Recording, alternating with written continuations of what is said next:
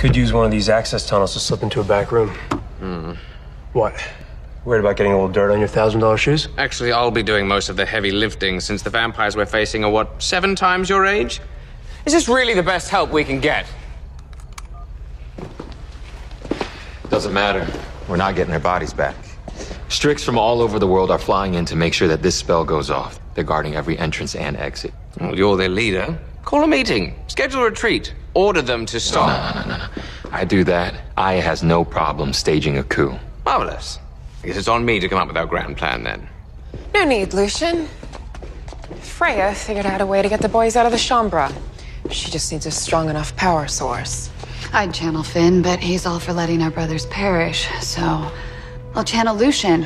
The older the vampire, the better the battery. We're gonna buy her some time, keep the Strix occupied. Wait, so you want me here holding hands with a leftover sister while you take the 2 toddlers and tackle the Strix? You must be joking! That was impressive. Oh, I work better with quiet. Wait, so the plan is that the 3 of us are gonna keep 100 of the world's most ancient vampires occupied.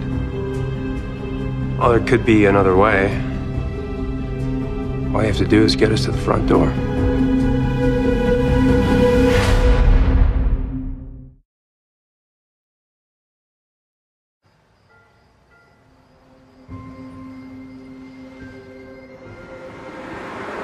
Are we close? A few more minutes.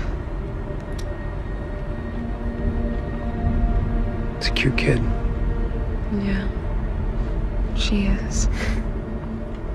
Is she the reason you're here? In a trunk with a stranger going into a fight we may not win. She's not the only reason, but yeah. Maybe I just don't want her to grow up without a father. Guess that depends on the father. I could have done without mine. If it weren't for my brother, I probably wouldn't have survived the guy. So, he stood up for you, and now you're risking your life for him? Yeah, something like that.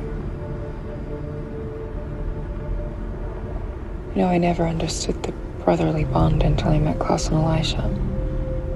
They hurt each other more than anyone, but they're vicious when it comes to protecting each other. And the ones they care about? So who's on your homepage, huh?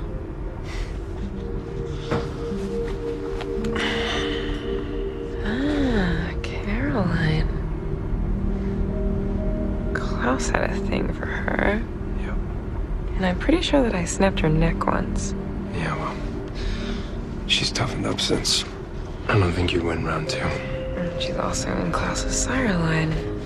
Is she the reason why you're here?